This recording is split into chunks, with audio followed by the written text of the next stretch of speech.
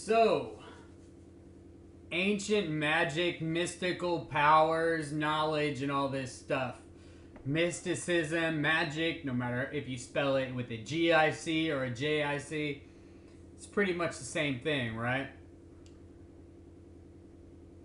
Well, this brought me to an idea. Someone said that there's magic and power in our symbols and sigils.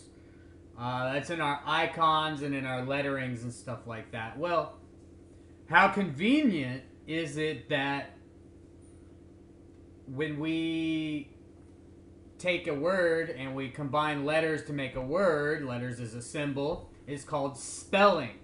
So they say that, is there a connection with the act of putting a spell? Must use spelling for magic. Well, on top of that, alphabet. This is everything about our spelling, and this brought me to the idea of alphabet. I am the alpha and the beta. For things that are